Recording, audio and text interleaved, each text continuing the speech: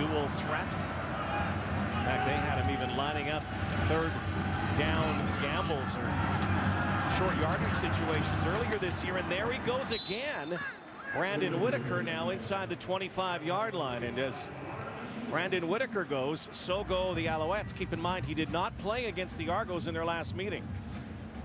No, and of course, one of their key weapons, he's a guy who's going to make life easier. Watch big number 54, Jeff Parrott, get out in front of him. He seals out Jamie Robinson, creates that inside run lane for Brandon Whitaker to turn it up.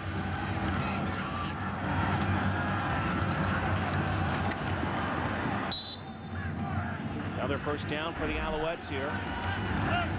Tight formation for Marsh. Marks out the signals. Now Arland Bruce takes it, and the former Argo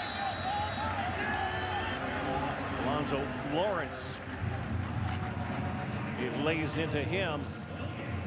Kind of lost a yard just back to the line of scrimmage for Arland Bruce, coming off a monster game against the BC Lions. Second carry of the game for Arland Bruce as the Alouettes tried through a few different tactics to get that run game going.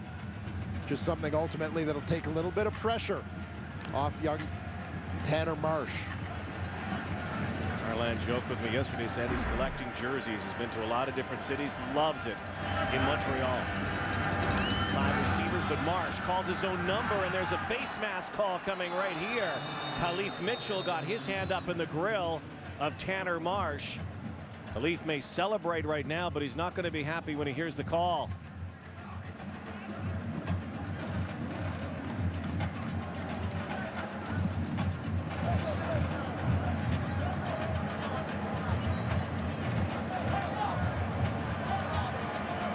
Another guy who wears his emotions rather proudly is Khalif Mitchell. Mitchell made a diving effort to get to Marsh as he bursted up the middle on that quarterback draw.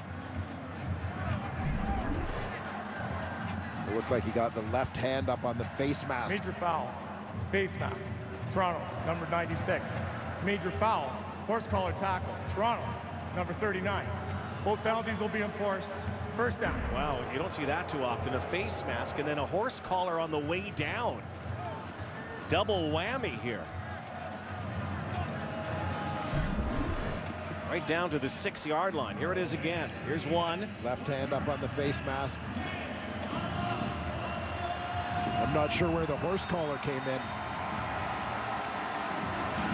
Khalif is a little hot under his own collar right now. Alouettes immediately to the red zone. Brandon Whitaker goes forward, and Argos say the ball was fumbled. They have the football.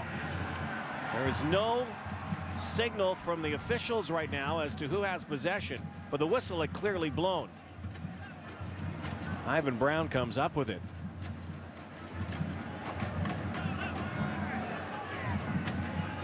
It's going to be second down here.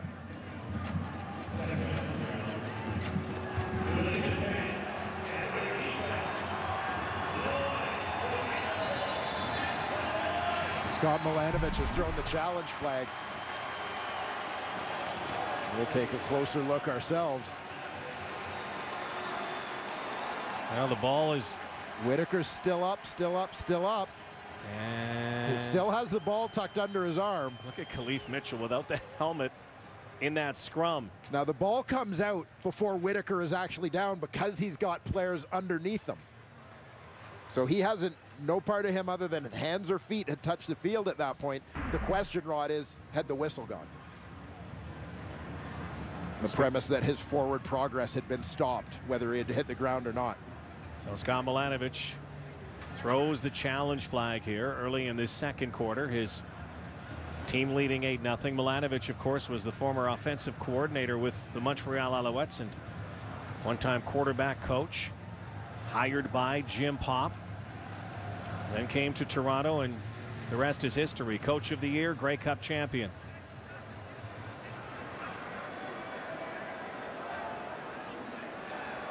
The ruling on the field was forward progress had been stopped before the ball had come out. Therefore, this play is not challengeable. That information was not known to the Toronto coach. He will not be charged as challenged.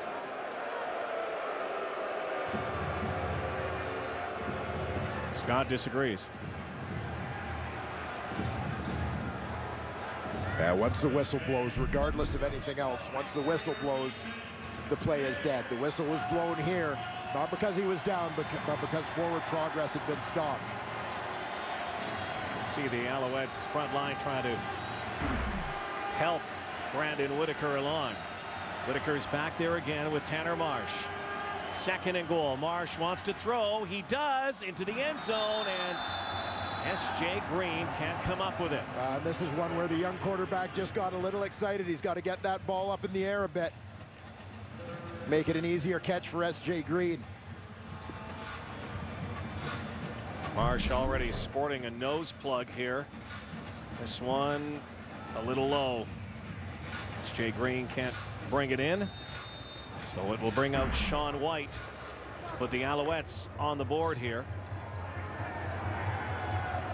White, the game-winning field goal against the Lions in the comeback. This one a chip shot, easily done, straight through. Owls are on the board, 8-3, but they much rather would have had a touchdown here in Toronto tonight. Well, some people grow up dreaming about becoming football players, and others dream of becoming astronauts, like Chris Hadfield did recently back home after a year-long mission in outer space. True Canadian hero. He's here tonight. He's with Matthew Shinnidy. Guys, I am standing beside Commander Hadfield, who has been places and done things we may never, ever do. And Commander, but I'm standing beside you, and you're just so immersed in this football game. It's been a while since I was at a game. I've been busy. I've been away. It's nice to be here. Take us through your memories of, because you've been in the States for a long time. When was the last time you've been to an Argo game, and what are your memories of it? It's so long. It was actually an exhibition stadium last time I saw them play. So, and I was sitting in terrible seats. I was way up where the wind was blowing louder than the announcer. But it's great to have a chance to come back and see them play here tonight, and also with the way they're playing. It's great to be back in Toronto and to watch them play tonight live. We've seen what you can do with a hockey puck in space. Take us through some of the difficulties, perhaps, of playing football in the space station. Well, a spiral would be important just for the aerodynamics, but the ball wouldn't drop. So you could throw it deadly slow. You could just spin it and just touch it, and the ball would then go the whole length of the space station. Be a whole different game. And tackle would be different. Absolute pleasure, Commander. Thank you. Nice to be talking to you. Thanks. Commander Chris Hadfield. See, I don't think you'd have a problem being in the nosebleeds in any stadium. you know what I'm saying? Monster big. No, he lives up there. But a man that the world followed. Wasn't that cool? In outer space, every single day he had something unique from his space station. Hockey pucks. Love to see the football. There he is, taking in the game tonight. Ontario native Commander Chris Hadfield. Great to have him here. Collaros now. Flag flies. No.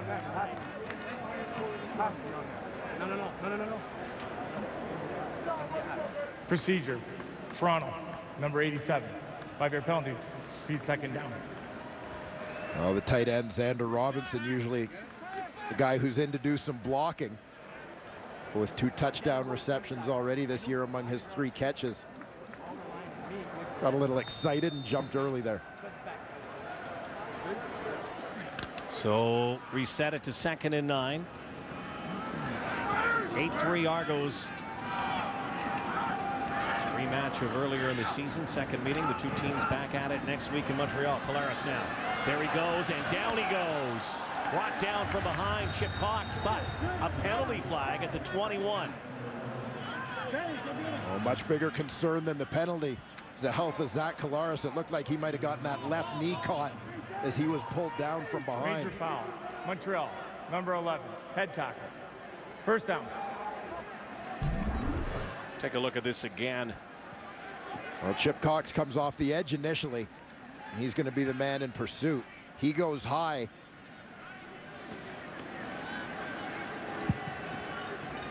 There's another Alouette defender. Watch the knee, though, here. Get twisted. Actually, they're working on the shoulder of Collaros. Trevor Harris will come into the game. One time he was the heir apparent second string behind a Ricky Ray. Collaros, though, taking over, and he'll go to the sideline shortly. Trevor Harris is coming in here.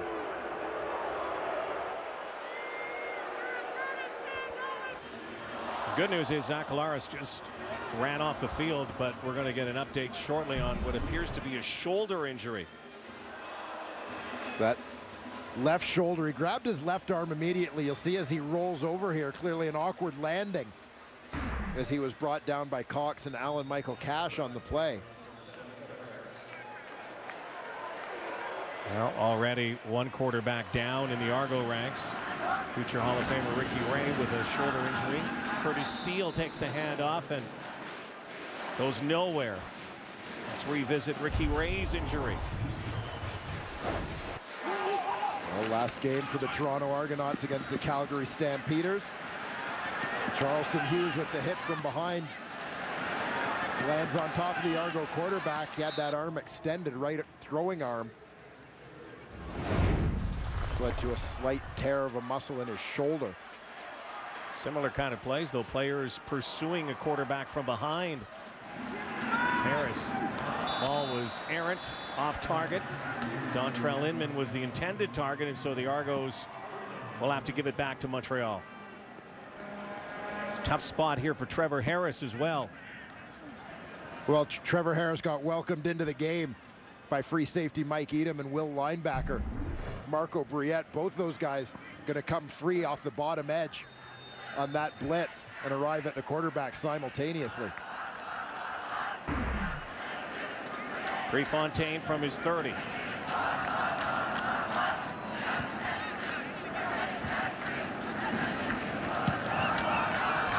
Carrier, which is at Hop again, now reverses field. Penalty flag down. We'll sort it out when we come back. The Alouettes within 5 here tonight. And might we see former Argo a little more here tonight? Arland Bruce on the loose again, this time in Montreal colors. The CFL on TSN will continue. The guy who calls himself Renako Reth, Arland Bruce, back in Toronto. Well traveled, as you mentioned, but his best years came with the Toronto Argonauts. Very prolific time in double blue, over 300 catches. Tanner Marsh going deep, and it is caught by S.J. Green. This time will hang on and does not have it punched out. A 19-on-19 matchup. Jaleel Carter shadowing S.J. Green, who somehow came down with that. Well, we've seen S.J. Green do it before. The circus catch one-on-one versus Jaleel Carter. Nice release move with the hands, little quick swim over the top. Great concentration with the defender right on him. S.J. Green already over the century mark. We're not even at halftime yet. 8 minutes to go. Alouettes marching here. Brandon Whitaker. Another spin move. Picks up half the first down yardage, maybe slightly less than that. The young gun, Tanner Marsh. Carrollton, Texas. Said yesterday, it was a funny reaction when he first was throwing with Anthony Calvillo. He said he was scared to death at training camp when they were playing catch. He didn't want to jam his thumb. And it was neat because he actually knew a fair bit about Calvillo because he was working out in the offseason with Josh Nicewander, the Owls' other quarterback, who had told him lots about the veteran starter. Marsh, good dodge there. Now has to escape and is going nowhere. Down he goes again. Marcus Ball on top of him. There's a penalty flag, but it was way downfield. This could be an interference call down near the 11-yard line.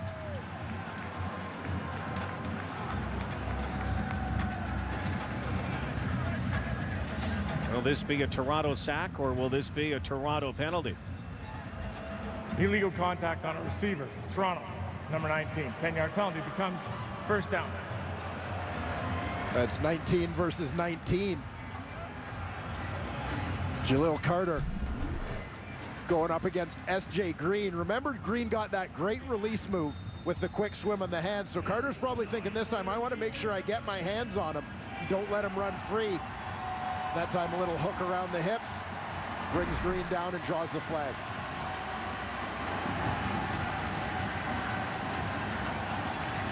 First and 10 again for the Alouettes. Argo 30. And they first just past center, and Brandon Whitaker with another crash into that Toronto scrum. 2-yard pickup. Well, Shane Horton, number 27, the man who stepped up with the tackle. Guy who's been part of that defensive rotation. Certainly productive when he's been healthy for the Argonauts.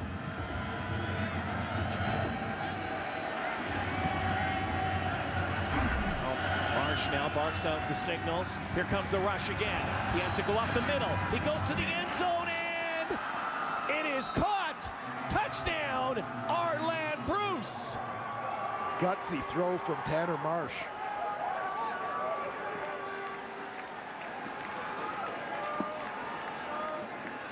Back in his old haunt, Arland Bruce.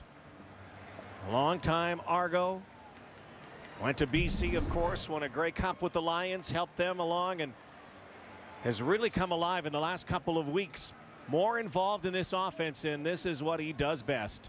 Finds an opening, gets in the end zone. A very narrow window there for Tanner Marsh. Marcus Ball bearing down on him. Arland Bruce in tight coverage. He got it done. So the Alouettes now have their first lead. Welcome back to TO, Arland Bruce. It's his first touchdown as an Alouette. We saw a couple of gutsy throws from Tanner Marsh on this drive. The bomb to SJ Green where he took a big hit. And this one where he got hit just as he threw that football. Marcus Ball came in from the side to deliver the blow.